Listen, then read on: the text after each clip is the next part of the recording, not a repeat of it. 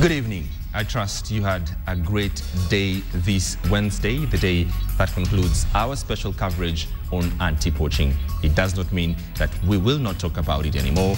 It means this war continues nationally. KTN will keep this war alive for as long as the poacher is killing our elephants. So we say, keep off our elephants, and we'll continue to say it. Kenya lost 74 elephants to poaching in only 3 months this year, that is between January and March, and that is how serious this war is. Welcome to KTN Prime. I'm James Smart. Rita Tinina is still at the Nairobi National Park, and she will be telling us so much tonight. Rita, what do you have for us? Well, James, tonight I will be telling you something about Ahmed the elephant, that is arguably Kenya's most famous elephant and an iconic symbol in the decades-old fight against poaching. We shall also be speaking to the KWS spokesman, Paul Mbugua, on matters conservation. James. Thank you very much, Rita. We will be coming back to you shortly. First, the highlights.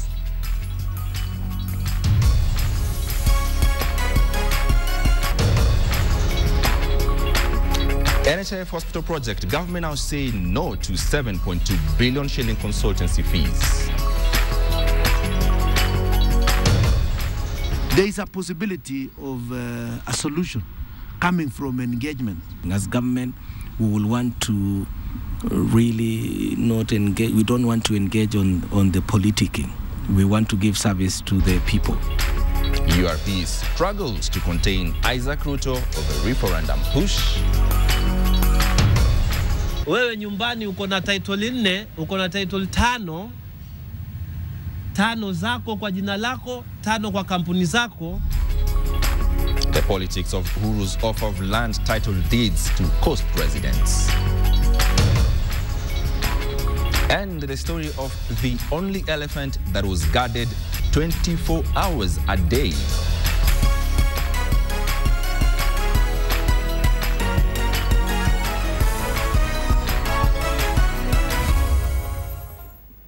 Good evening and welcome to KTN Prime. I'm James Smart. President Uhuru Kenyatta will from Friday issue 60,000 land titles to residents in 6 counties at the coast. The exercise is, however, being viewed as a move to consolidate support in an area where the Jubilee government performed poorly in the last general election.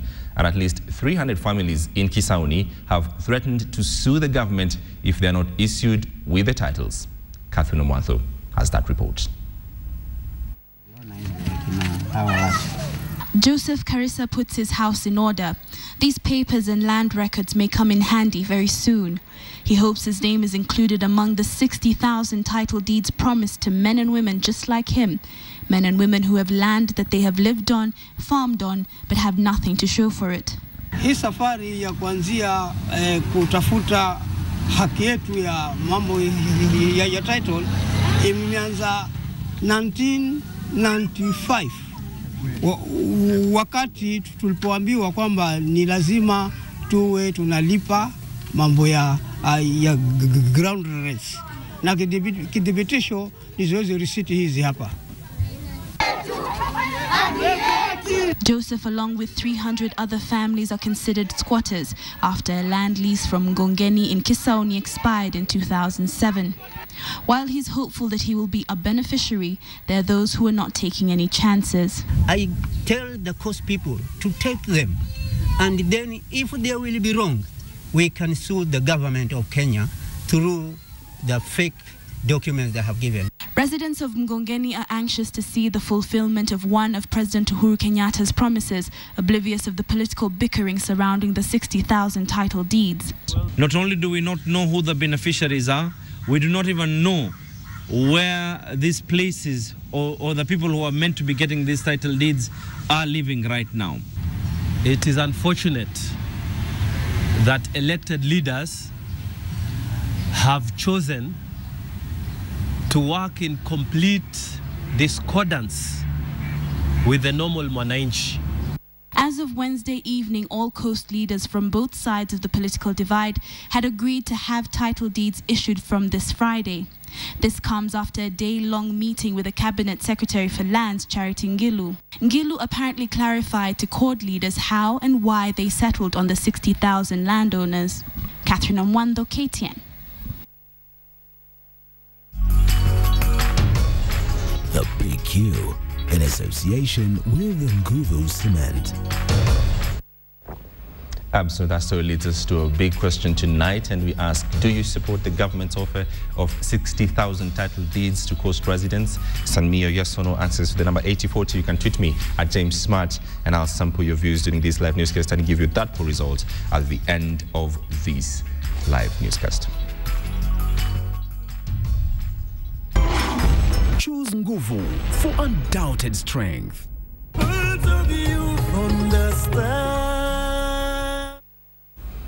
All right, now, the emotive land question that dominated political campaigns in the coastal region is now back on the discussion table months into the new Jubilee administration. President Uhuru Kenyatta's move to issue 60,000 title deeds has been termed a ploy to hoodwink coastal residents. KTN's Ashamwilu now with an analysis of the politics of land at the coast region. 60,000 title deeds were airlifted to Mombasa. Shortly after, they were loaded into this government vehicle with 60,000 coastal residents set to receive the titles from the president. However, this could be a dream shared by a much larger population that has for decades been seeking a solution to the emotive land question, not only in the coast region, but Kenya at large. What has been the process that informs these 60,000 titles? Chance is these are all the titles on settlement schemes which are littered all over the coast. This move by the government has resurrected the skeletons of land politics in the coastal region, entrenched deep in Kenya's history. Issuing title deeds to squatters was a tactical step inherited by every regime since independence. Mariamu Baki Mohamed.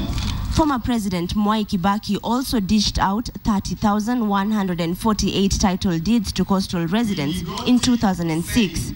Kama unajua unakufa, wewe kufa tu. Yes.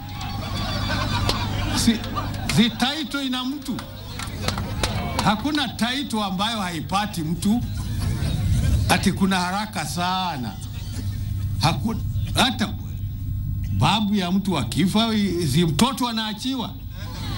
Alafu kwani kuna haraka gani hii ambayo ndio lazima kumefanywa haraka? Jamani. But the land question was never solved. It's against this tainted backdrop that land experts are now faulting President Kenyatta's decision to release the 60,000 title deeds. Are we seeing a situation where the president has been brought back to deal with land as in the past, where he will make a stop wherever he chooses, dishes out titles in some cases? The government has been faulted for overstepping its mandate and encroaching on the roles of the National Land Commission on matters land. The law requires the National Land Commission to handle public land management on behalf of national and county governments, recommend a national land policy, and to advise the government on title registration countrywide. But perhaps the clause that is causing ripples within political circles is Article 67, that requires the Commission to investigate into present or historical land injustices and recommend appropriate redress. President Uhuru Kenyatta's regime is now tasked with proving whether it is genuine in solving historical land injustices at the coast, or if it's dancing the same tune played out by his predecessors. Ashamwilu, KTN, Nairobi. Well, away from land politics, and the row pitting the government and contractors of the proposed Karen National Hospital may derail its construction, Cabinet Secretary for Health, James Macharia, has blocked the payment of a colossal amount of money as consultancy fees. Ajma Ismail has that report. It appears that the construction of the multi-billion shilling medical center in Karen will not take off anytime soon. 11 years down the line, a row between Treasury and the Ministry of Health is still derailing the proposed hospital intended to be a flagship project of Vision 2030. The saga now takes a new twist. Cabinet Secretary on Health, James Macharia, has directed the management of the NHIF not to make any further payments to purported service providers, including consultants, on the proposed project. So far, the NHIF has paid out more than 1.5 billion shillings to consultants and engineers. The government is still required to fork out an additional 7.2 billion shillings. The Cabinet Secretary further directed the NHIF management and all parastatals under his ministry to give detailed information on all projects with a value that exceeds 10 million shillings. The proposed Karen Hospital is reported to have an initial budget of 4 billion shillings, which mysteriously shot to 22 billion. After completion, it will have a medical center, a training institute, and an administration building. It will also have 10 X-ray rooms, 12 high-dependency unit beds, dialysis center, 26 ICU beds, and 815 beds for inpatient wards. Najma Ismail, KTN Prime. All right. Governors have now softened their stand on the referendum crusade, saying they are willing to negotiate with the government on resolving outstanding issues. Renegade Governor Council Chairman Isaac Ruto says a referendum would be a last resort as governors embark on talks with the government. KTN's Samogina with the details. Devolution of power to the 47 counties has been one of the biggest gains of Kenya's 3-year-old constitution. Kenyans will see at least 210 billion shillings disbursed to the counties for various functions. However, tribalism is threatening the very essence of devolution. There have been claims of majority communities in particular counties being favored in accessing employment opportunities in the counties, hence putting national cohesion at risk. The primary unit of governance in the counties is the County Executive Committee. Appointments to these mini cabinets in the counties have been alleged to lack ethnic balance in many counties. We have a lot of such complaints coming in, which is why then we've resorted to moving in, because we've had all these behind the scenes meetings with people in leadership. This has prompted the National Cohesion and Integration Commission to step in. The Mzalendo Kibunja-led NCIC is in the process of instituting guidelines to help the county governments ensure ethnic balance in the appointments. The problem is most of the counties have already approved the names of County Executive Committee members. This is the composition of the Kisumu County Executive Committee, for instance. At a glance, the 10-member team does not seem to represent a national outlook of any sort in a relatively cosmopolitan county. So how will the Cohesion Commission instill ethnic balance as demanded by the law? There is goodwill, but then also, as I'd spoken about the Constitution is very clear in terms of representation. So before we wield the stick, you wield the carrot first. In Bomet County, whose Governor Isaac Ruto is chairperson of the Governor's Council, this is the outlook of the County Executive Committee. Sources have claimed that one community has been favored in those appointments. The problem seems to exist in most of the counties, begging the question, what happens to minority communities in the counties? We must have everybody represented at the county level, that when people look at the county government, anyone living in the county has to see themselves that the county government is not a government of the majority community in that county. As the Cohesion Commission team embarks on what looks like a Herculean task, the bulk of the responsibility rests on the shoulders of the county governments to ensure the Constitution has devolved power and not tribalism. Ben Kitili, KTN. Well, surely that is Ben Kitili talking about devolution problems and devolving corruption. But now to the story that I read for you. And governors have now softened their stand on the referendum crusade, saying they're willing to negotiate with the government on resolving outstanding issues. Renegade Governor Council Chairman Isaac Ruto says a referendum would be a last resort as the governors embark on talks with the government. A meeting with the presidential political advisor seems to have softened the frosty relations between government and governors, and more so convincing the rebellious chairman of the Governor's Council to drop his grandstanding and invite the executive for talks, saying a referendum on the county sharing of revenue with the national government should be a last resort. There is a possibility of a solution coming from engagement with the national government and the others, we had started developing doubts as to whether the commitment was there.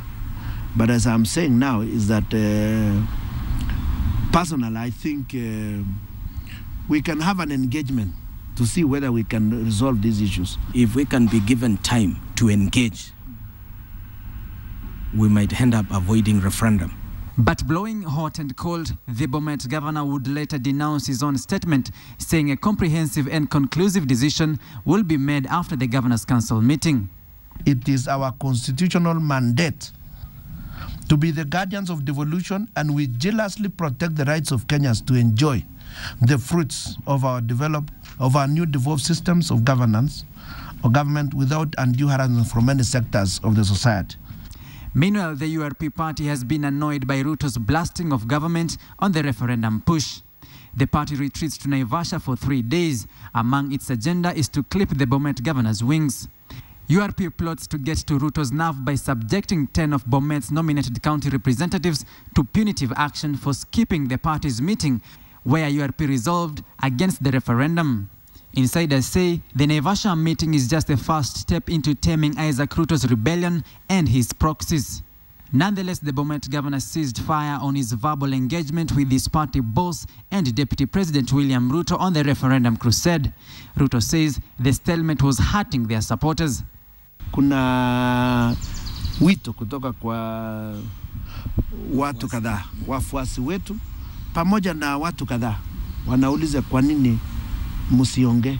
In the meantime, we hope that we are going to slow down the politics from our leaders.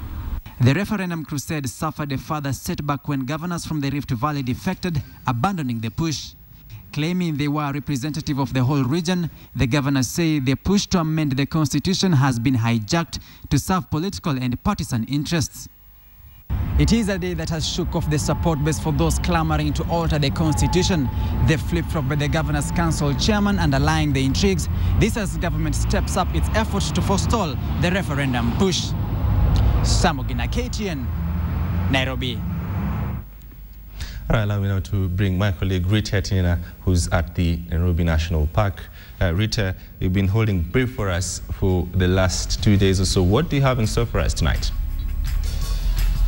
Well, James Smart, it is the story of Ahmed. And tonight we are walking down memory lane with the country's early crusade against poaching. In 1970, the then President Jomo Kenyatta ordered round-the-clock protection for a unique elephant, Ahmed. Ahmed, who had unusually long tusks, died 4 years later, and Jomo Kenyatta issued a decree that his remains be preserved as a symbol of the fight against poaching. Well, earlier in the day, I had a chance to see the remains of that legendary elephant, including his real tusks. Here is Ahmed's story. At the National Museums of Kenya headquarters in Nairobi stands this fiberglass model of an elephant. But this is not a cast of just any African bush elephant. This is a life-sized look-alike of Ahmed. Yes, Ahmed, the legendary elephant, arguably Kenya's most famous elephant. Inside the National Museum main display hall, Ahmed's real skeleton, complete with his real tusks, is on display some 39 years after he died. Ahmed was born around the year 1919 in the Marsabit National Reserve. His tusks grew to a length where they almost touched the ground. The elephants in Marsabit were known and they were called big tuskers. He was very unique in the sense that his body, his tusks were big and his body was small. In proportion to his body, the tusks were too big. His distinct long tusks, each said to weigh about 68 kilograms, earned him the title, the King of Marsabit. And his big assets made the king a prime target for poachers during an era where poaching led to near decimation of the Kenyan elephant population. Animal lovers started a campaign to have Ahmed protected from the hands of poachers. The campaign caught the attention of Kenya's founding father, Mzee Jomo Kenyatta, who declared Ahmed a national treasure in need of extra protection. 24/7, Day and night, he was guarded by rangers. The then president was later to begin his own crusade to protect elephants. To date, Ahmed is the only wild animal in the country to have received such individual protection. For 4 years, wherever he roamed, 2 rangers were in tow day and night. One morning in 1974, he died. Experts say Ahmed, then estimated to be 55 years old, died of natural causes. Following his death, Jomo Kenyatta issued a decree that his remains be preserved. For future generations to learn what poaching can do and what we lose when elephants are killed, and how such a unique animal, if it was killed, you will not see the tusk. You are not able to study the sizes of the tusk. Close to 4 decades later, Ahmed stands as an iconic symbol of the fight against poaching in the country, a fight that is yet to be won.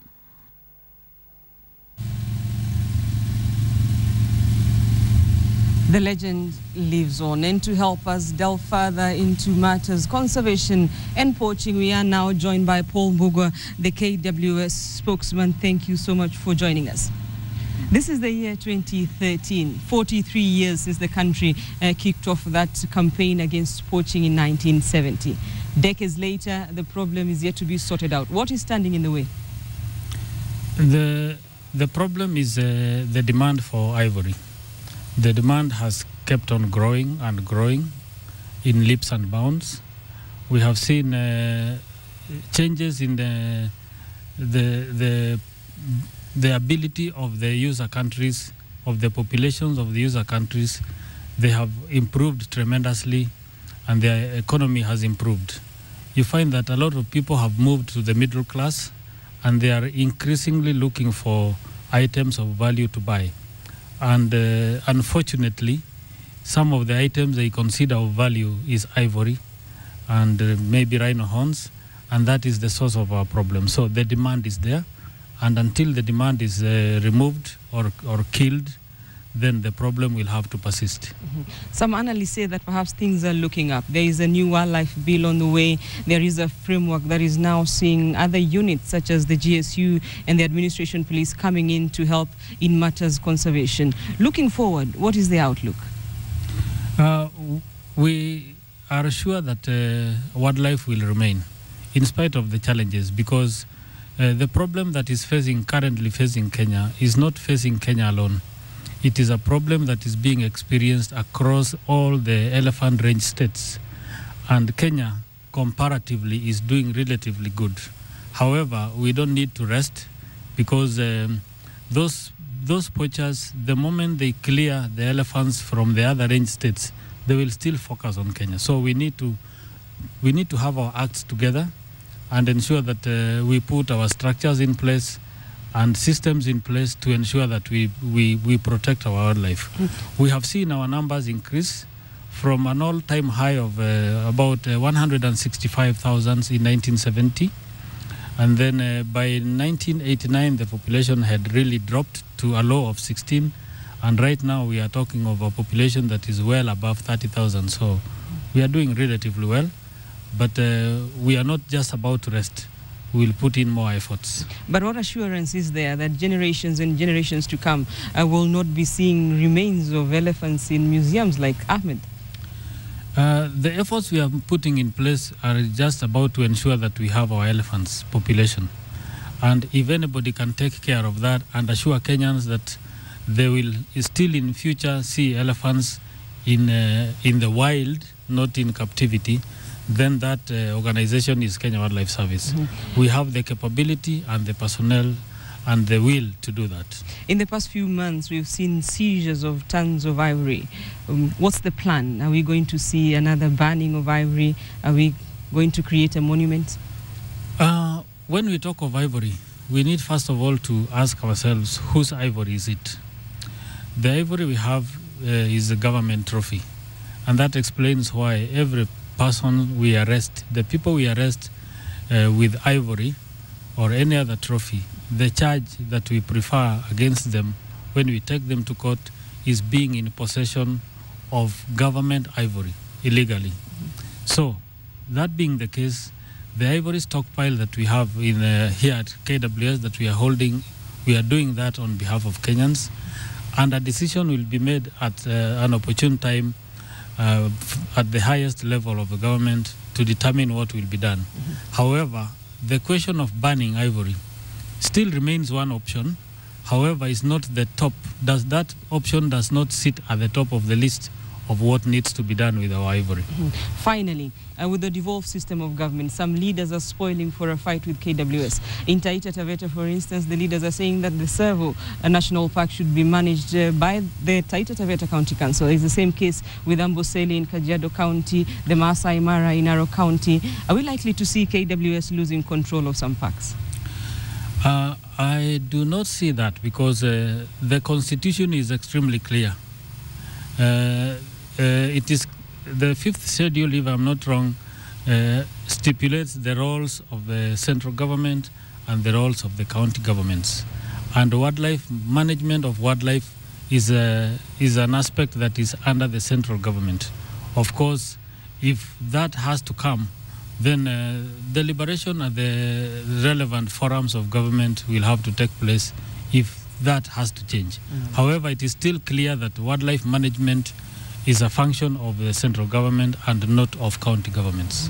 All right, thank you so much. We have been speaking to Paul Mbugua. He is the spokesman for the Kenya Wildlife Service, of course, giving an assurance that generations to come will get a chance to see wildlife and they will not see remains such as we have seen with Ahmed at the Nairobi National Museum. For now, I hand things back to you, James. Well, thank you very much, Rita Tina, at the National Park, holding brief for us for the last 2 or so days. No better way to give this, the hands of our elephant, the prominence it deserves. The Big Q, in association with Nguvu Cement. All right, so President Uhuru Kenyatta is embarking on issuing about 60,000 title deeds to about the coast residents. And on the big question tonight, I'm asking you, do you support the government's offer of those title deeds? Good evening to you. My name is Boni Tunya and I have the business. Now, Kenya has received praises from its neighbors for expediting trade and cargo flow from the port of Mombasa. This follows the commissioning of the Bath 19, the biggest upgrade to the Mombasa port since 1980. Bath 19 will allow 3 Panamax vessels of up to 250 meters in length to unload containers at any given time. President Kenyatta was joined by President Paul Kagame of Rwanda and Yoweri Museveni of Uganda in commissioning the Bath. Ferdinand Omondi has that report. President Uhuru Kenyatta was accompanied by his counterparts Paul Kagame of Rwanda and Yoweri Museveni of Uganda to commission the new container terminal in what is the single largest berth capacity expansion undertaken in 35 years. Berth number 19, which has been operational since April, is a 240-meter long facility that can handle up to 3 huge vessels at the same time, each measuring the size of 2 football pitches. The new berth 19, with 15 acres of stacking yard, provides additional annual capacity of over 200,000 20-foot equivalent units and will significantly improve the port's operational efficiency. The president, however, noted that the expansion was still short of the demanded capacity of 900,000 containers. Uhuru stressed the need for improving support infrastructure to ensure the port receives, processes and transports cargo efficiently, and reiterated the government's commitment to build a standard gauge railway from Mombasa to Malaba, which will increase rail freight from the current 4% to at least 50%. It is my government's manifest intention to turn the port of Mombasa into the largest, busiest, and most business-friendly seaport on the East African coast. The visiting presidents hailed Kenya's efforts at improving efficiency at the port of Mombasa and underlined the need for regional integration towards improving business among neighbors, thus enhancing the East African community's bargaining power with the world. It's not that Kenya is doing Uganda a favor or that Uganda is doing Kenya a favor. No. It is business for mutual interest. Especially thanking the leadership for hitting the ground running, especially with the agenda of our integrated East African community. The Kenya Ports Authority has reported improved service delivery in the past few months, notably reducing the average days it takes to move containers from the port to Malaba to 5 days, down from 18. Pokea pongezi zetu na tuambie hiyo barabara ndio tunataka kufuatilia, na hata ule operator wa crane ambaye juzi alivunja rekodi ya container 300 anione kando, tuonane tuongee. The commissioning of berth number 19 comes at a time when the port is experiencing improved levels of efficiency only a few months after a presidential directive. The two combined now sets up the port nicely for improved business from East Africa and beyond. Ferdinand Mundi, KTN, Mombasa. Equity Bank is set to be admitted as a trading participant and full member of the Nairobi Securities Exchange Limited. The banking group will be admitted under its investment arm, Equity Investment Bank. Now, this follows the acquisition of the bank of the collapsed brokerage firm Francis Thuo and Partners Limited. In a cautionary statement appearing in a section of newspapers, Equity Bank indicated it had entered into a conditional sale and purchase agreement with a beleaguered stockbroker. Francis Thuo is a broker that collapsed under the weight of liquidity in 2006 and has recently fought protracted legal battles with the NSC to retain the seat it has now sold to Equity Bank. Now, the bank is said to have paid 150 million shillings for the purchase.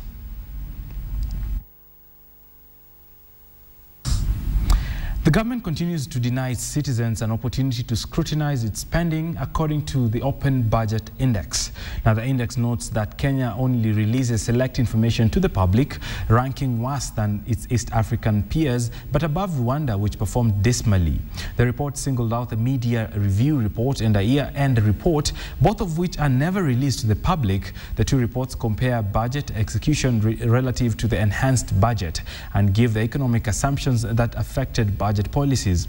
The government was also urged to include expenditures and anticipated revenues for 2 years beyond the budget year to give citizens a feel of the direction the government is taking. In its part, the government said it will scale up its public sector reforms to bring in the line with the constitution. Transparent system of performance indicators, the new budgeting system will reinforce accountability and promote efficiency in the public sector.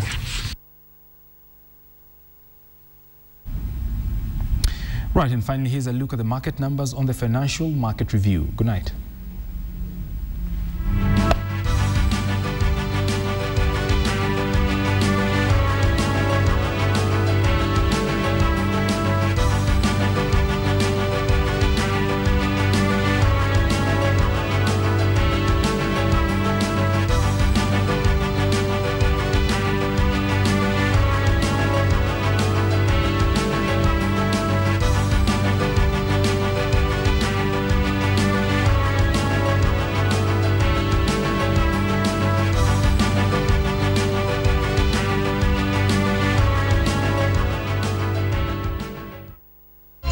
KTN Business Today, in association with Safaricom Business.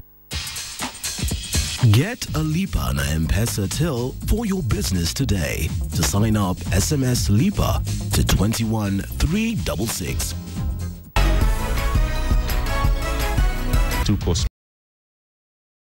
All right, it's now time for KTN Sports Today. I am Nicholas Mudimba.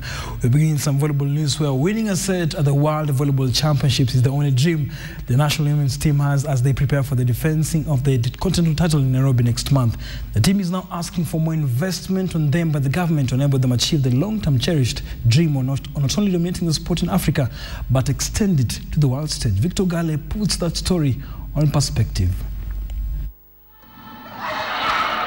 National women's volleyball team has won the African title 5 times out of a possible 6 in the last 10 years, and they are going for their 6th title next month, which Kenya will be the host at the Kasarani Stadium with the World Championships ticket on their mind.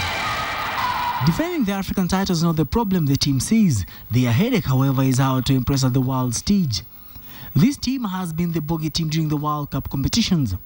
This, according to the players, is due to lack of proper preparation after the African Championships.